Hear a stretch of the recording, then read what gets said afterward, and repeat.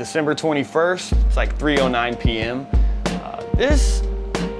Today I'm gonna do my video walkthrough for how to use the print project builder on our website. So I'm gonna film that, and then I'll also do my best to film the behind the scenes of it so that I can kind of have two separate videos. You may have noticed, glasses are busted. Hanging out in the office, watching TV, and for reasons that I can't fully explain, the glasses come off, they go right there. Forget they're there, stand up, move my foot.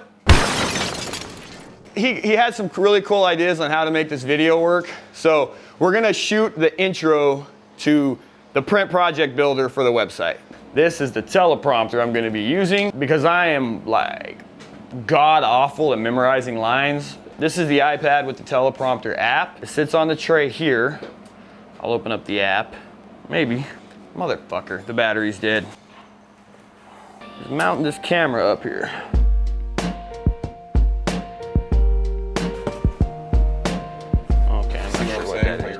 So you know when you add your garment and then you put the quantities and you could push add another garment? Yes. What happens is it gets rid of the quantity that you put in there next time you get to it. It doesn't save it there. No. I can see how this would be frustrating to a customer or client. So this guy was having an issue with that, and he was also having an issue, you know when we're out of stock, the little red cross out signal? We need it to say out of stock. Yeah, it needs to say out of stock. All right.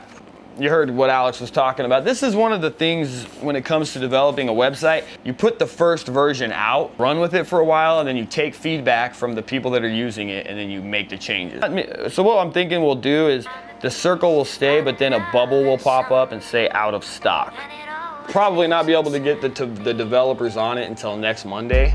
It is on the priority because that's clearly messing people up. We gotta get it fixed.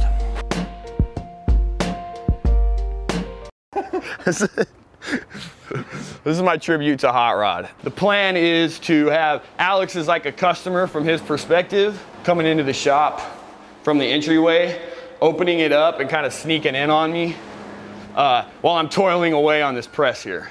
Do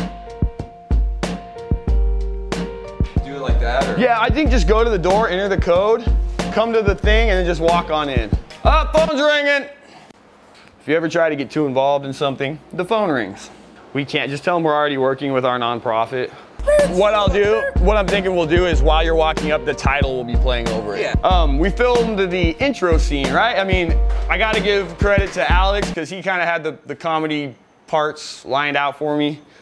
Not really my strong suit. I just have to do the script for actually walking through the program. Orders ready to be placed. Oh, I fucked it up. Okay. Funky fresh, funky fresh, funky fresh.